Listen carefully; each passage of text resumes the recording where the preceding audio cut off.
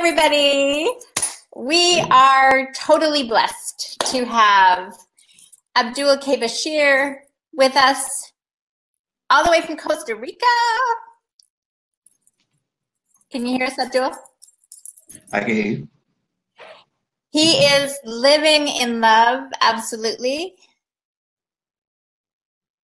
And he's going to share that with us. And I have to just slow down and be in that essence of love because I tend to be in joy. But just come down to living with love, absolutely. And when Pardon? It's all relative. All relative, yes.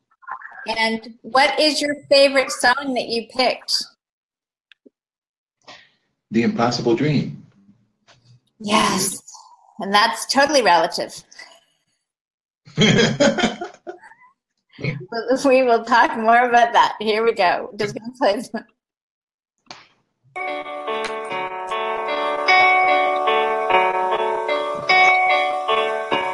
To dream the impossible dream,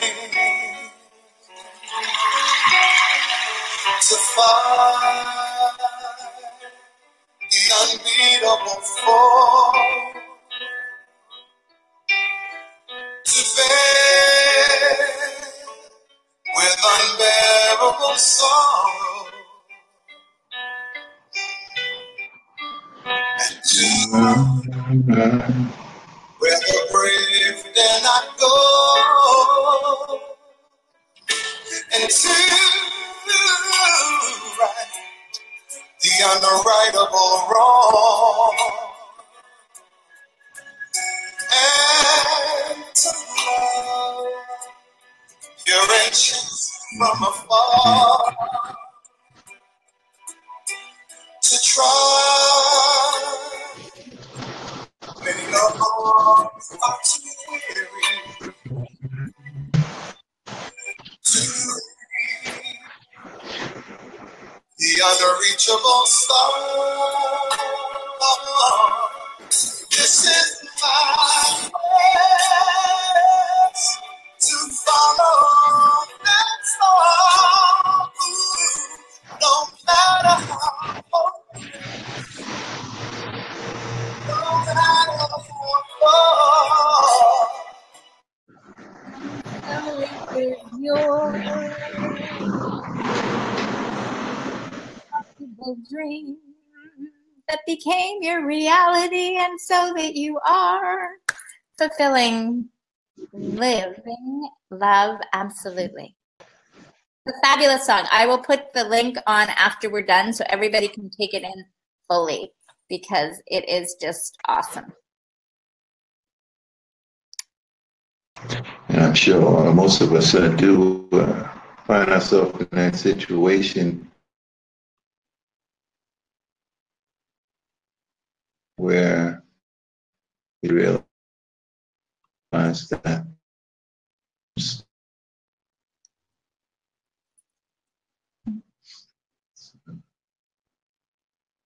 let's be with that and accept the challenge. Yeah.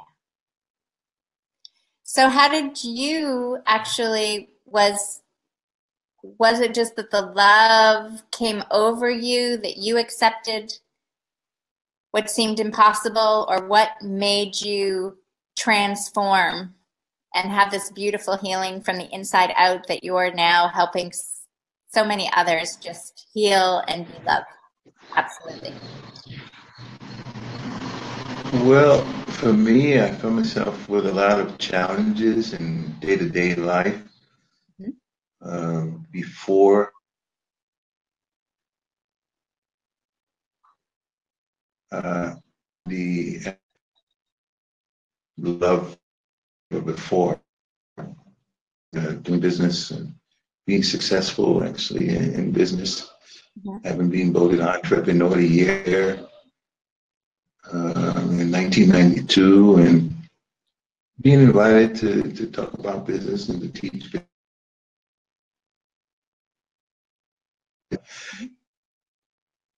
rather than that have a desire to that were seen as successful as well. Allowed me also to see, with all that I had and all that I was striving to do on a daily basis,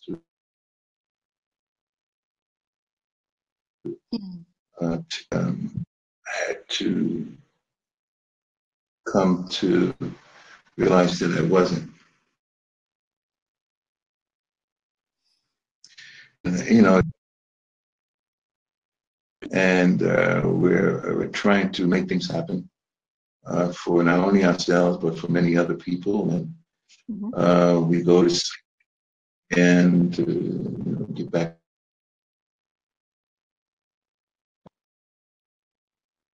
And then we don't kinds to seem like, is it really a thing? Something that, really, that you really, for me, what happened is, training, because I having one dream, so to speak, you're able to have things and allow you to have great experiences and to take care of your family in a way that seems prosperous, and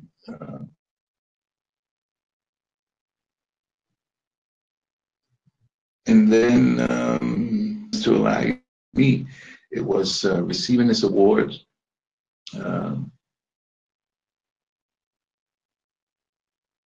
Entrepreneur in outstanding customers, my business theme for a couple of years prior to that, because my partner had died and mentor, and I had to take on the business by myself. And so my focus was just business. We would get there, through that vehicle, and not about being able to continue to earn, to be successful financially, to take care of the responsibilities that I have. Being in front of people where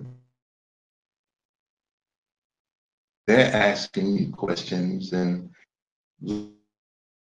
looking for something. They're looking at you as the expert in the that can lead them. And you don't really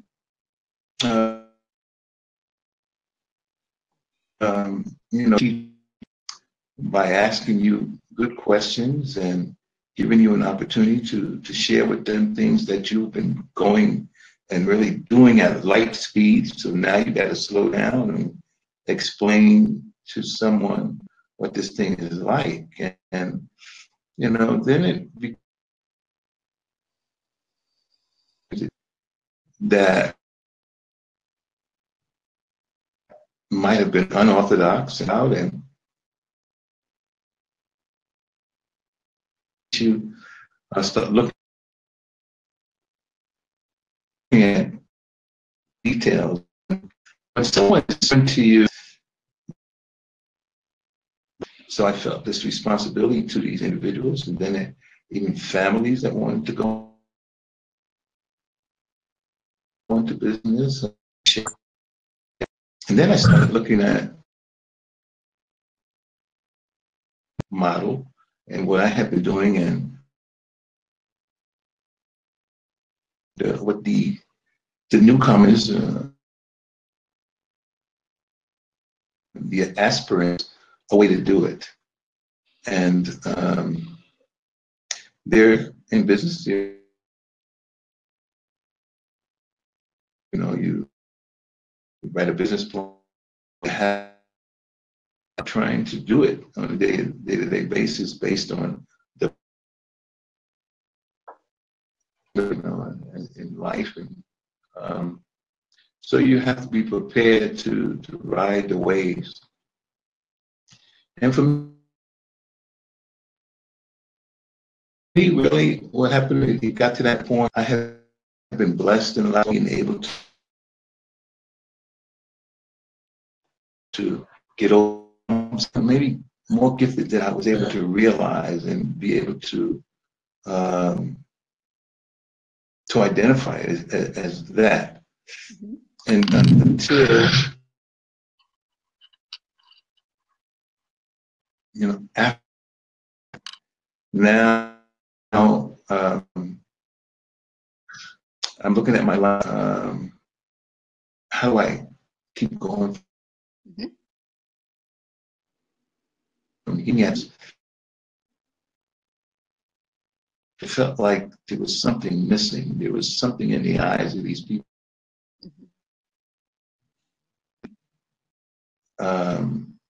And was the missing ingredient love?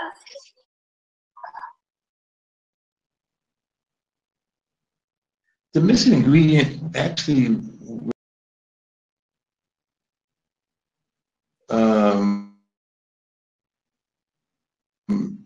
you have to define love. Not really realizing what love is.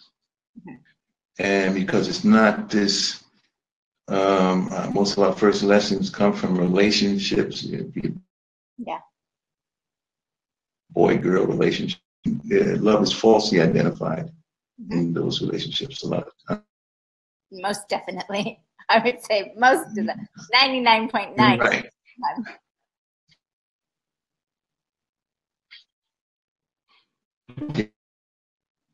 Feeling of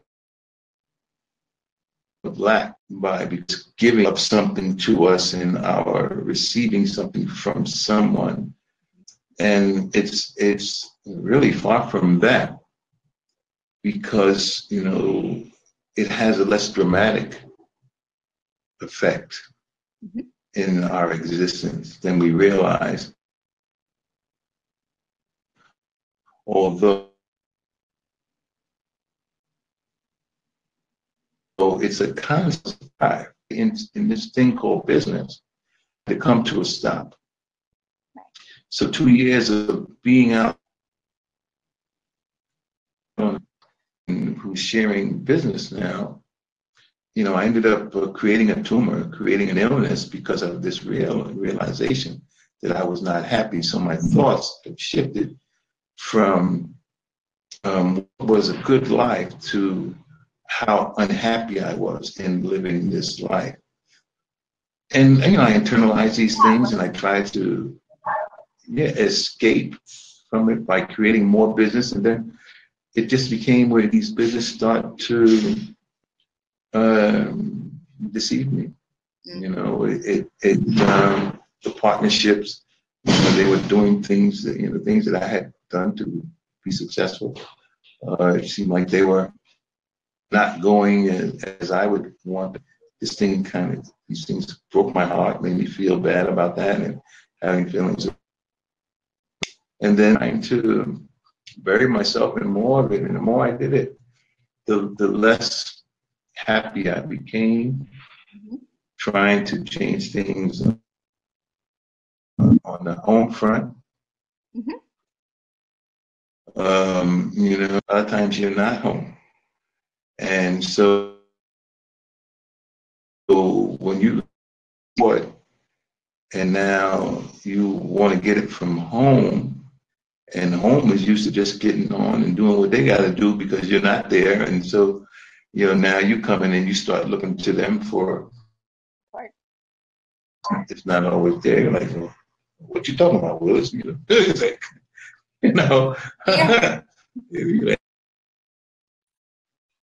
everything is good. We here. I ended up doing to the point where I created that put me in the hospital near death, dying actually, when Mhm. spinal cord surgery to remove this tumor. Say, identify my being stuck in that lifestyle that I was in, and so this, now I had to look at life differently. And the first day that I went in, having to accept the fact that things were coming to us, to slow down, because I do this 8 days a week. And now it's okay, well, let's identify what the situation is. By the second day, I couldn't, I started losing all my senses. Second day, I couldn't even taste food. Third day, I couldn't even feel my body at all. And my body, they were waiting for the results of the test to identify how could they treat this situation. Right. And on day 3, and said, ruptured, you're bleeding internal. And this is why you have these symptoms, and we have to go in and do surgery. I can fast forward past that because I end up blacking out, and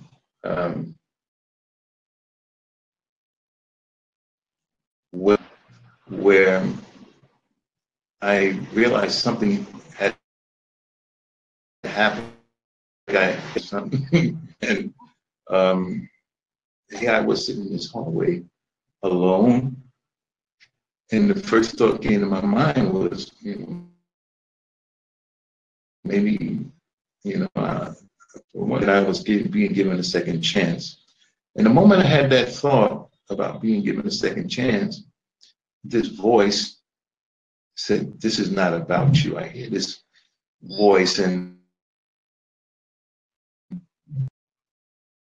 it says, it tells me that my family and friends are waiting for me, and my purpose is to be an inspirer of men and women, and I am to inspire them.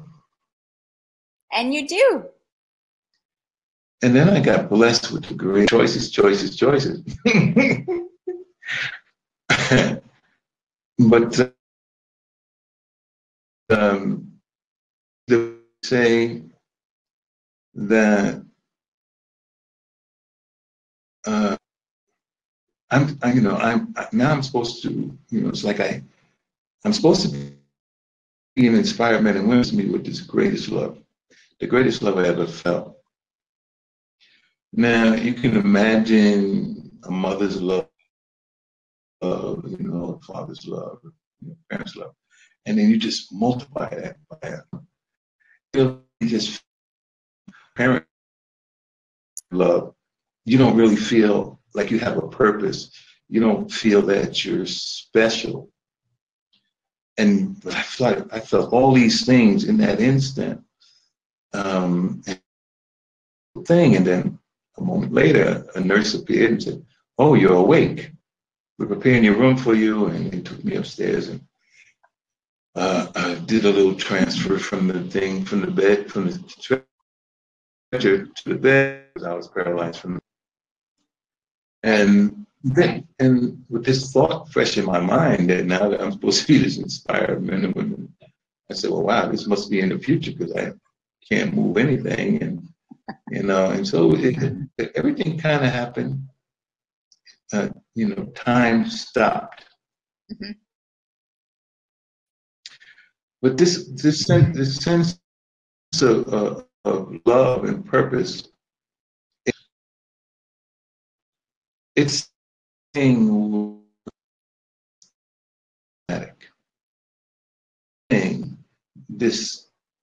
this energy that's constantly taking care of us, that we don't even respect to say one thing.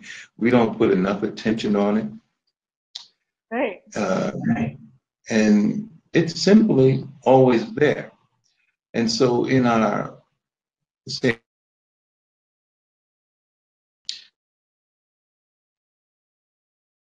we can have something else has failed us in this world. So when we allow ourselves to recognize that, then love appears. Always been here. And so it starts to exemplify giving us. And for me, it was like guiding me through first the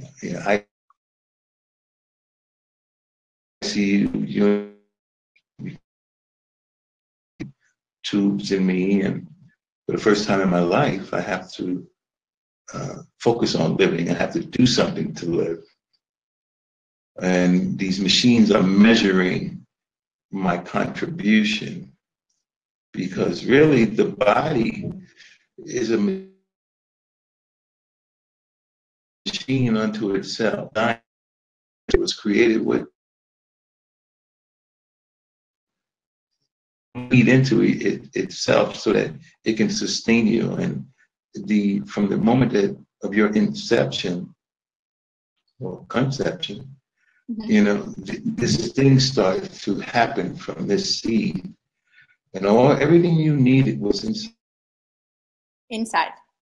It's all here. inside of that, and bringing you inside yourself, and while you're inside the womb, the vehicle, and loving you through, then you come to every step of the way, because it's this thing that's invisible, and because you come out and you seeing things now, because now you have eyes, and you start looking at a world, so everything appears to you as physical. So you start identifying yourself as physical. Very seldom realize that the love that you are is invisible. It doesn't have no beginning or no end. It's a presence, right? And so you don't have to start it in and out on a regular basis, 24 hours a day, 7 days a week. And because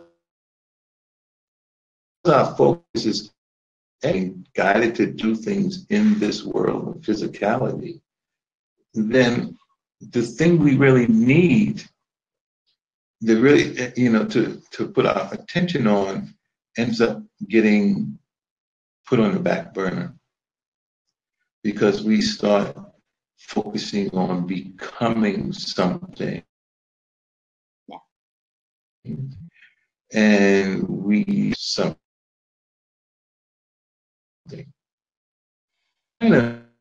This happened 2 years ago, May 5th, 1994. It was the day that the surgery happened, and I was brought back to this plane.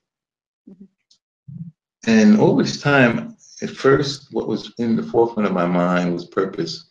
The fact that I survived, and I had been in this hospital with spinal cord injury. People say, okay, if you're still in this purpose.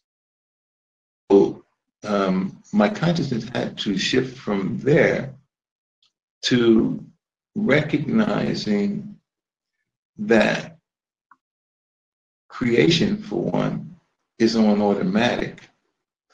We're actually in this experience that is constantly unfolding. And our function, if anything, is to recognize that which already is. There are things through life that you attempt to do that, you will fail at every time. And every now and then you get to do something and you get it right. You find yourself aligned with that thing. And this happens, purposefully, so that you can continue and really recognize are being guided and that you're part of this creation. It comes when we start where things are happening that shouldn't be happening. Right. Where something that we're being something that we shouldn't be, or a whole lot of judgment. Let's call it a thing. And on that judgment note, I just want to, because I am having a tremendous amount of energy moving through me during this conversation. Okay, so I am releasing so much. So for those that are going, oh, she's falling asleep on Abdul. No, I am yawning. I can't seem to sit still. It's all going through my hips. And that is something I'm now totally aware of. And I just go with it, whatever the process is, because energy does shift and move. It could be because he's in Costa Rica, I'm here. I have no idea. But I just want you to all know, I love Abdul. I'm listening to the story, but whew, there's a lot coming in here. Okay. So no, don't judge me for going, oh. No, she's becoming alive. Be live. That's what it's all about. I don't know, it started in the hips. That's where it was. It's like I'd get the hula hoop out. But yeah, something's going on. So in this process of no judgment and recognizing that love is everywhere, how did you get from New York City and your family and being in that role? Like, what got you to Costa Rica and to start to be where you are and help the people that you do? Obedience, in a word, because I spent time in the house. It's showing me things, even on the intracellular level, because it showed me things in my experience. The person living this life prior to this surgery that had prepared me for what was lying ahead. And so what was going on, this relationship that I was having with this boy was something that I didn't share with him. And I would share that information, how doctors in the male victim, and with that knowledge, that knowing, I was able to take control of my health in the hospital, bring my own food in, nourishing myself, starting my healing process from before leaving, and then just basically being obedient, because I started having visions as well and dreams that guided me, people, partners to help that are on this planet that allow us to thrive, if we obey, and the whole thing is about accepting.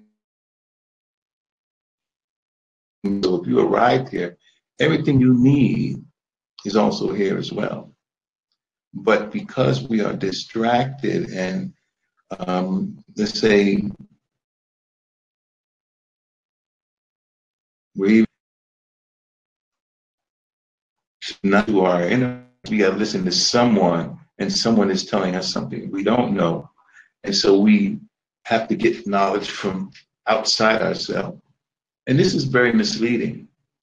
But when you start to learn to listen internally and accept and be obedient, accept that guidance, then magical things start happening. So this is exactly what happened for me.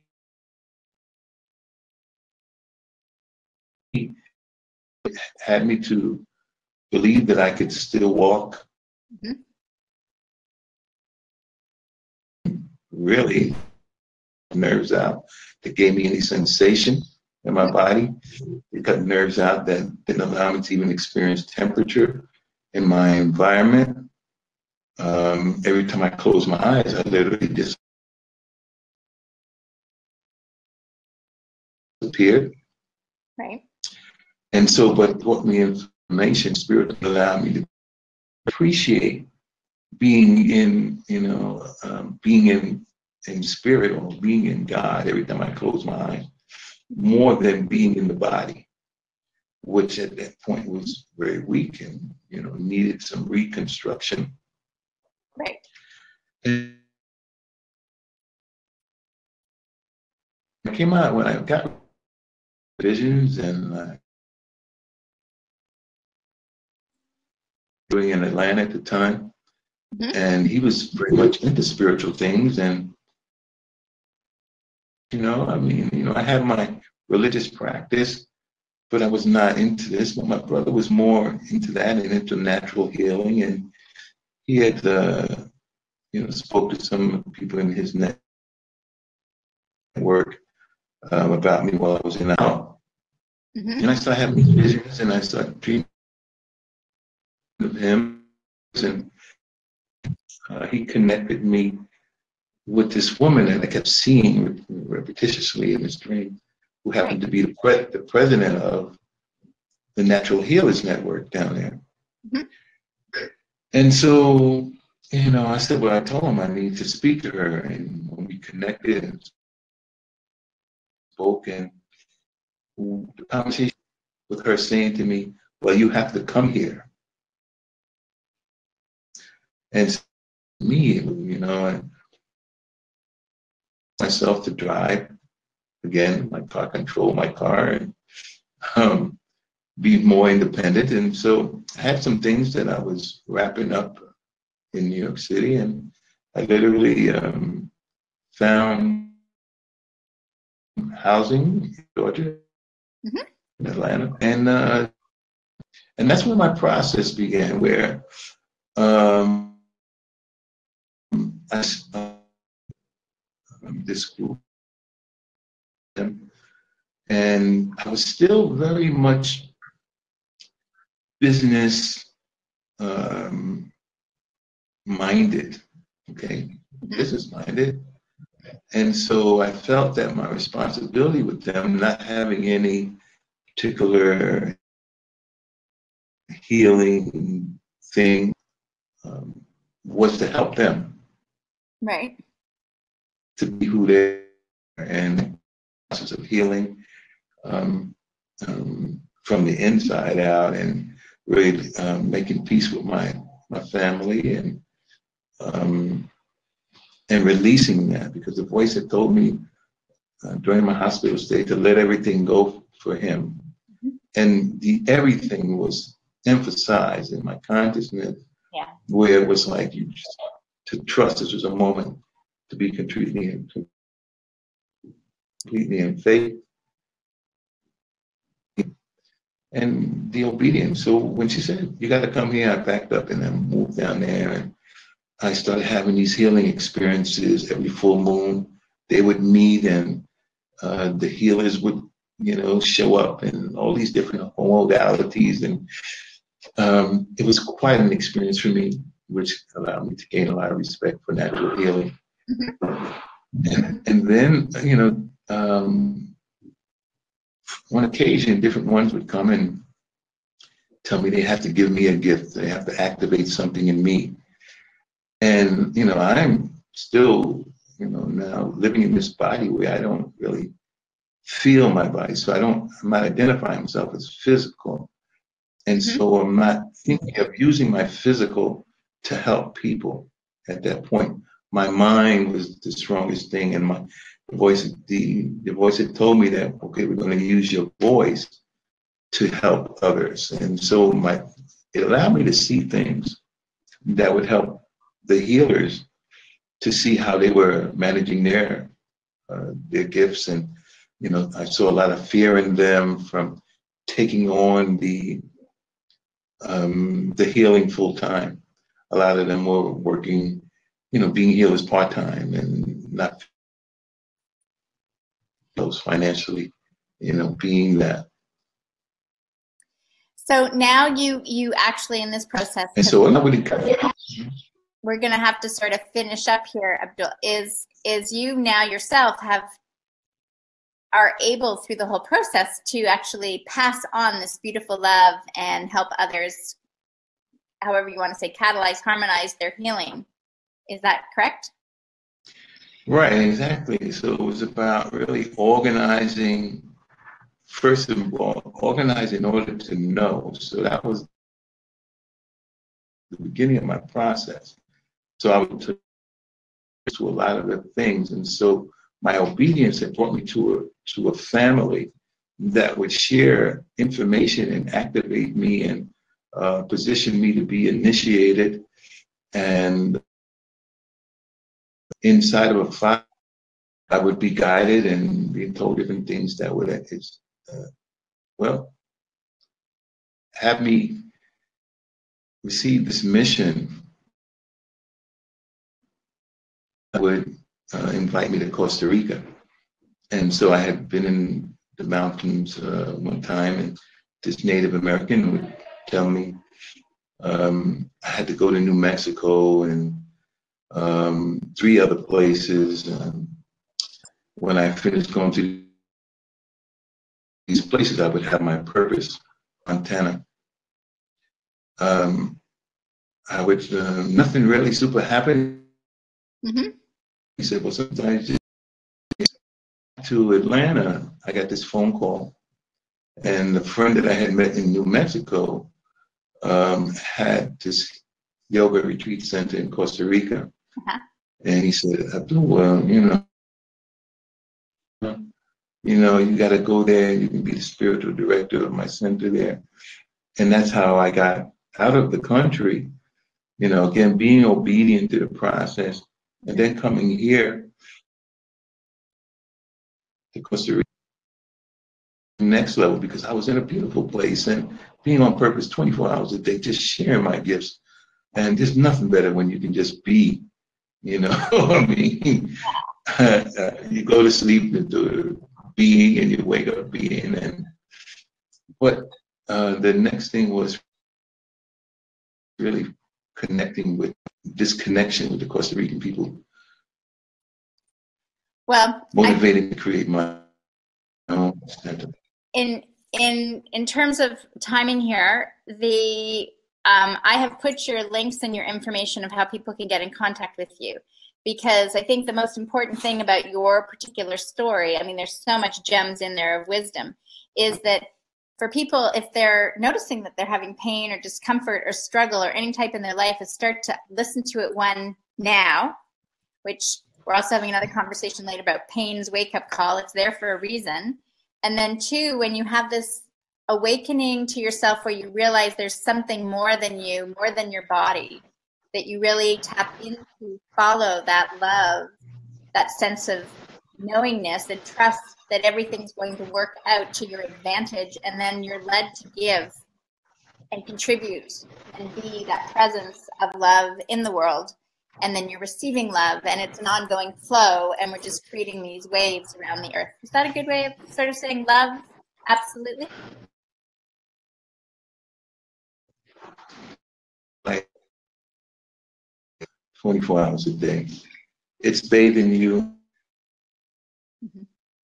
20 hours a day. That is love. Absolutely. It doesn't ask anything of you. It just contributes to your every desire. It will go with you to do whatever thing you desire to do. Be it look at polarities. It's going to be with you process. So that moment on that, because that's why in most spiritual paths, meditation is very important, because you have to be still in order to recognize that love. And then you can recognize yourself as love. Absolutely. That is a perfect way to finish off. Thank you so much for being here. Thank you. Loving you. Love you. Absolutely. All right. Peace.